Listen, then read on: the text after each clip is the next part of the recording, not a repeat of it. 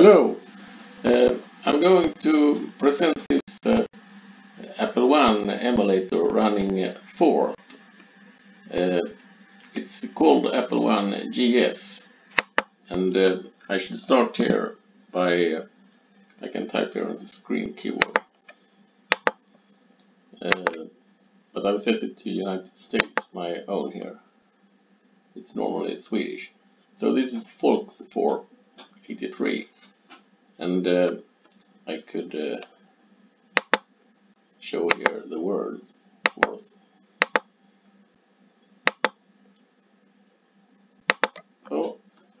So now it shows all the words in FORTH. It is FORTH 83 from the beginning. You can extend FORTH with new words, and you can also extend the compiler with new words like if, while, until, and things like that, if you want to. So that makes FORTH very flexible.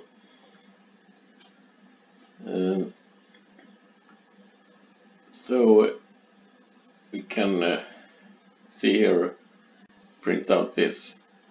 So my idea is to run this FORTH in the Apple I clone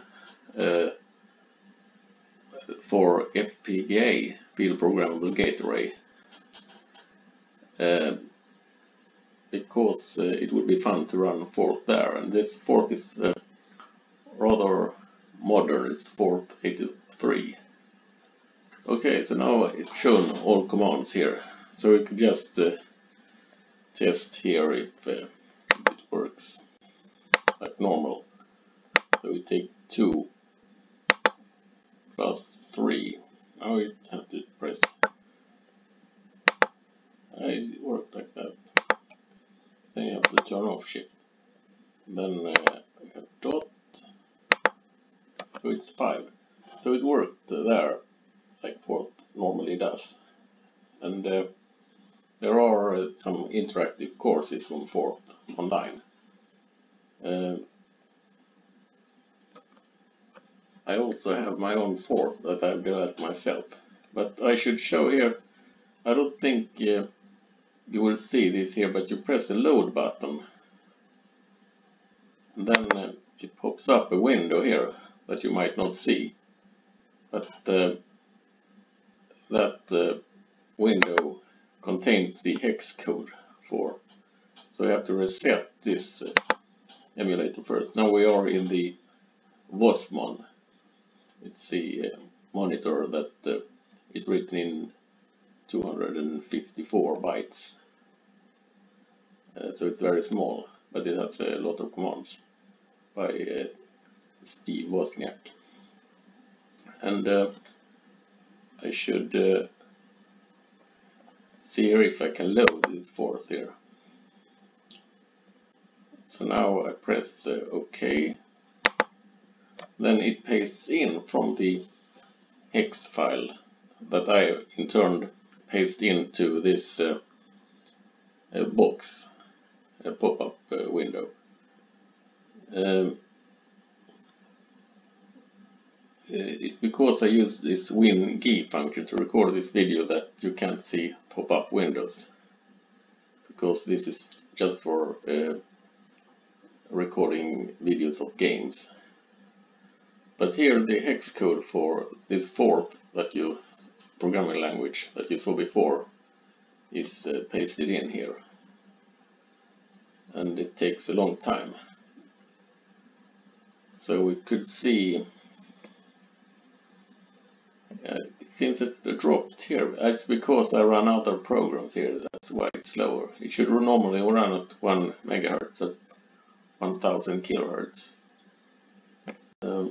Here is my own FORTH. It's written in Scratch, and here you can see some of the words at the end from the word list.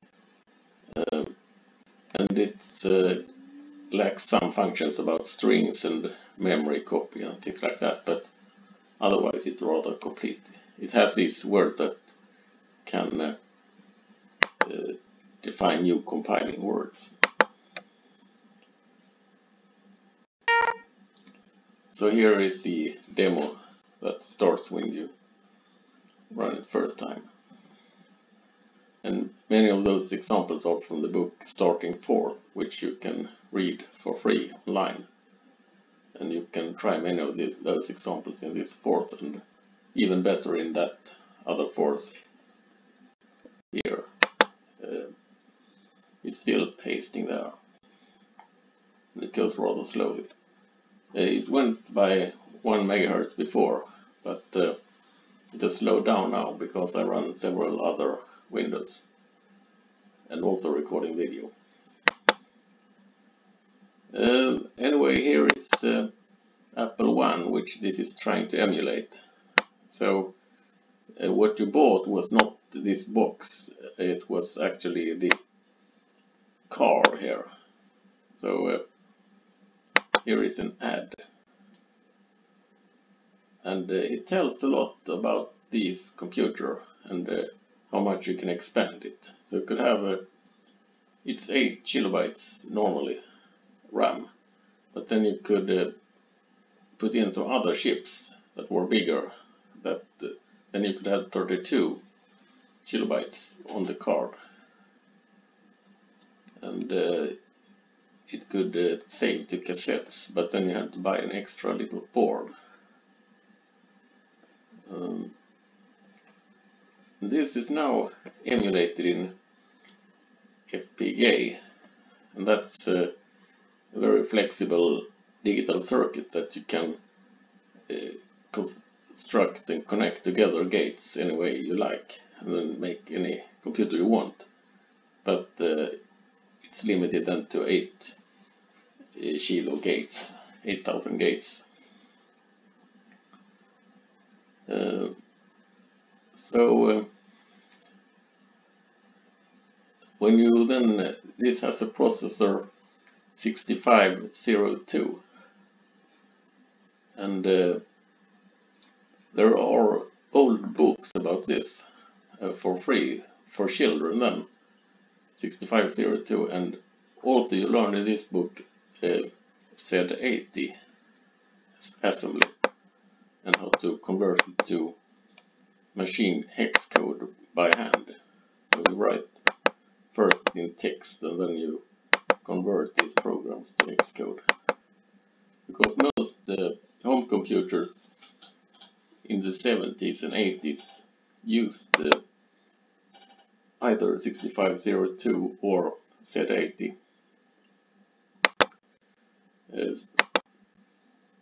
So here is you learn most things here, but it uses BASIC, and it's not so popular any longer. People use Python instead of BASIC now for those things, and also JavaScript, but Python can do more things with hardware, I think. So I've made videos myself about this Apple I that runs in FPGA. But this example is something you couldn't do, because you couldn't change colors on the ordinary Apple I. But this has some extra registers to do that. It's a clone.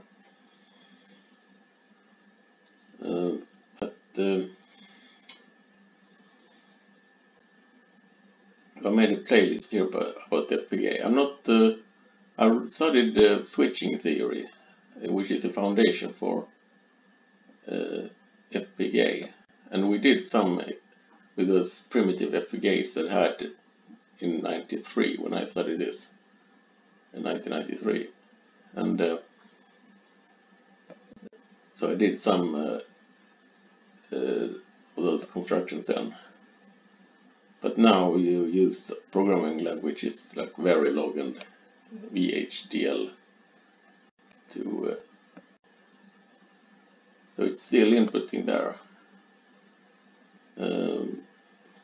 It might be that it stops when I switch out here. Could be like that.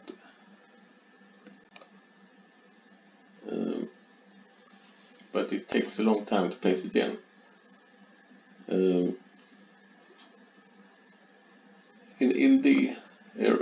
Then in this the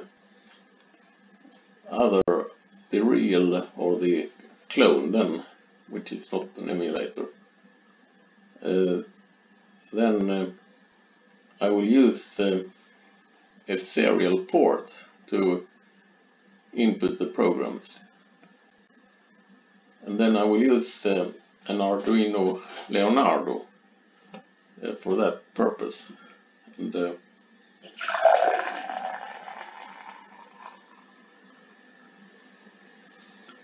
because then I don't have to buy a special converter, because if you have a special program in Arduino Leonardo, you can convert between USB and TTL levels, but there are 3.3 volts, but I have a 3.3 volt Arduino Leonardo. Actually it's Olimexino 32U4 it's called. It's a clone of this Arduino Leonardo.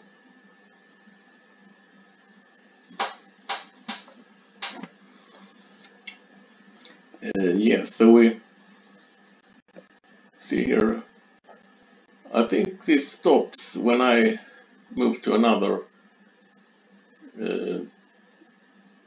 tab.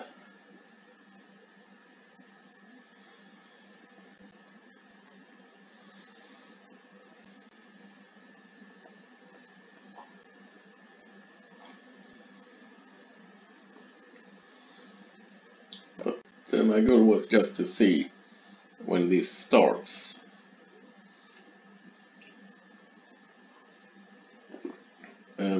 Because they have built-in programs here, and then they have this volksFORTH built-in, but the built-in version doesn't work, so therefore I have to paste it from a hex file in here. It's not just a hex file, it's this language, WozMon language.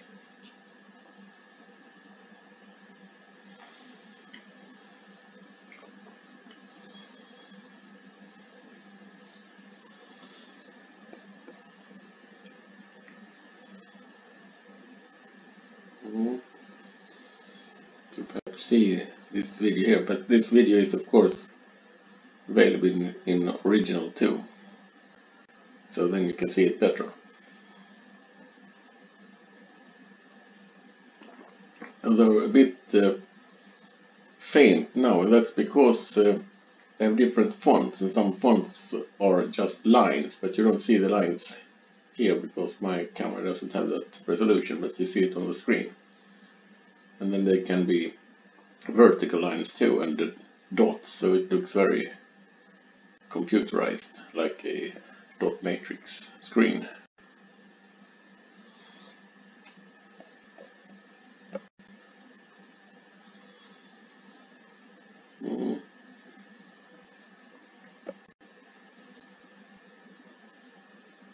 So here we can see if this goes faster.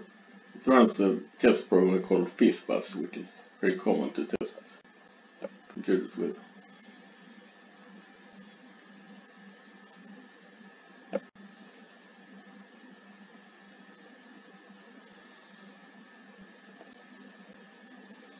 So this forth is a bit educational, because you can see the stacks, return stacks and data stacks.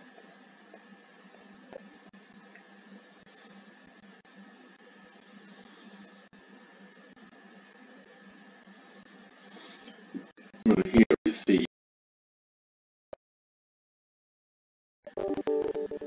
this program in another stage of execution, and with a black background.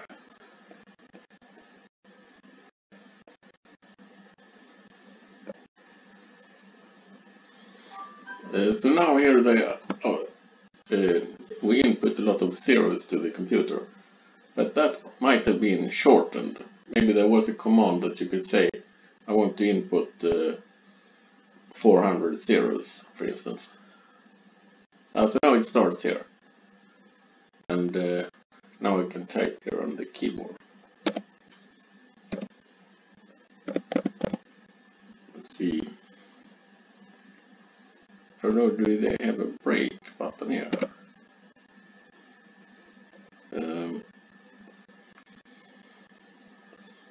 They have control here. Let's see if this works. It did work. Interesting. So now the speed here is coming up too. Let's see if I do that. Okay, that worked. So I could paste code works.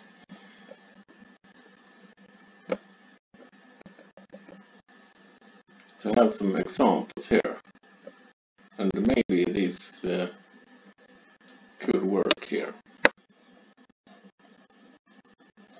Oh. Let's see if this. And then I take this load.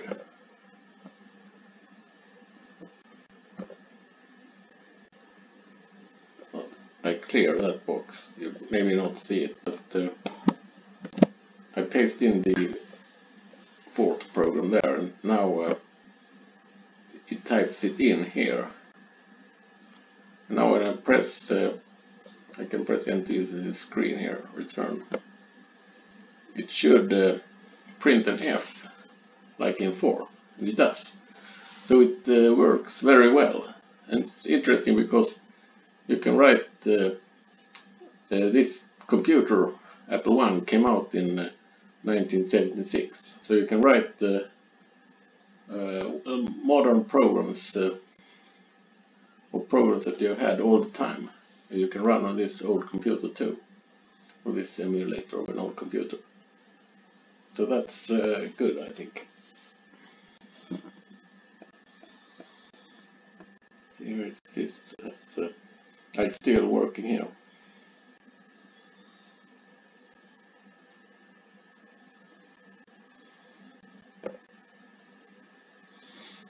Yes, so it costed here $666.66, and it was a bit so they could make a profit and build Apple II.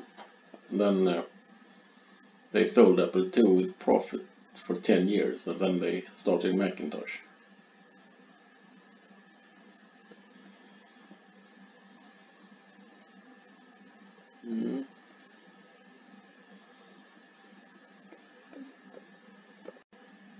Okay, but it has a rather strange way of deleting things. So if I type something here now, for instance 33, then I could say 11, or I say I type wrong there, and then I want to delete that. And then I use this about key, but that only adds 1, but it deletes a 4, this. And then I can see here if deletion works.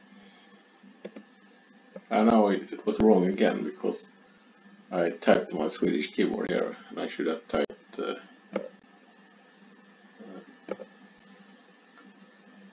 let's see if I type that key here. Then this should be 3 if we are correct here.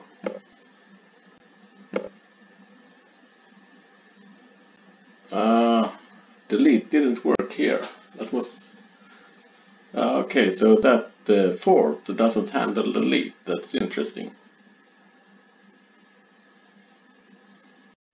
Because it's almost impossible to write in code then, because you could not do that correctly. But now this FORTH has not been maintained since 2013, the 5th April. So it's probably difficult to get them to fix this, but that's a bug here, that you can't delete characters that you type wrong. See if this is progressing here. it's still doing FizzBuzz.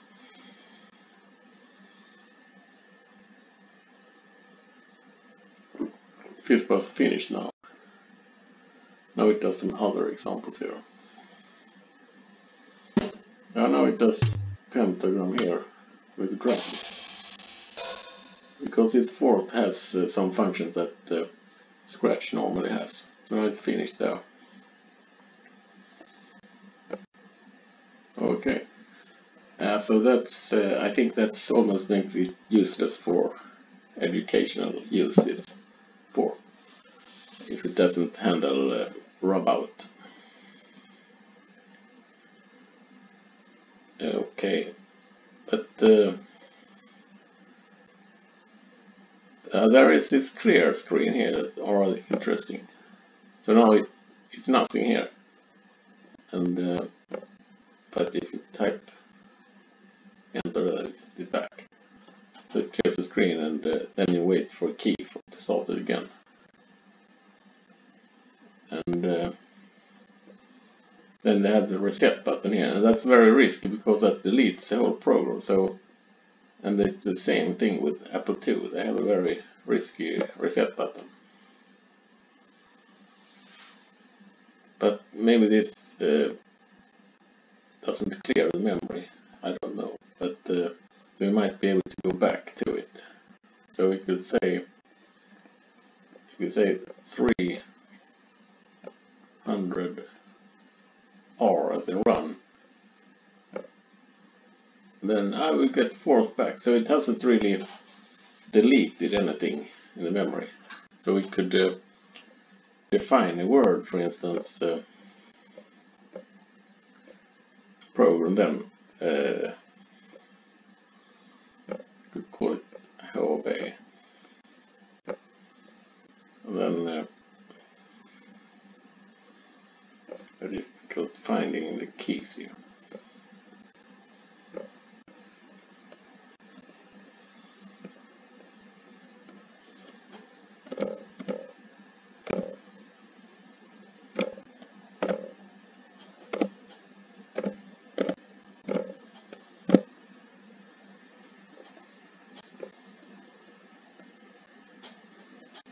Okay, then we, nope, no, I pressed wrong there, I think. Shift was active there. Now I can't back, so this was the, how could I save this now? Well, I could have that plus there and then perhaps print something out. And but it's very difficult not to be able to delete keys here. And then I could say, for instance, 2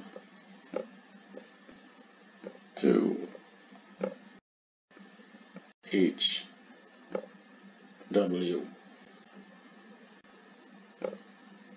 hello world 4, because it adds 4 and then prints out the 4. So that now we have stored the command here, and then we see here if we do reset and then do this 300 run, we start a program with address 300, return, and then see if this is still here. Well, I typed wrong here, but I should say maybe it has disappeared, because when 4 starts, maybe it deletes memory. But one could probably jump to 4th to some other address, and then it disappeared when we start 4th. But you could write programs that can handle reset. So reset is only then starting the monitor, you could say. Okay, bye for now. A long video.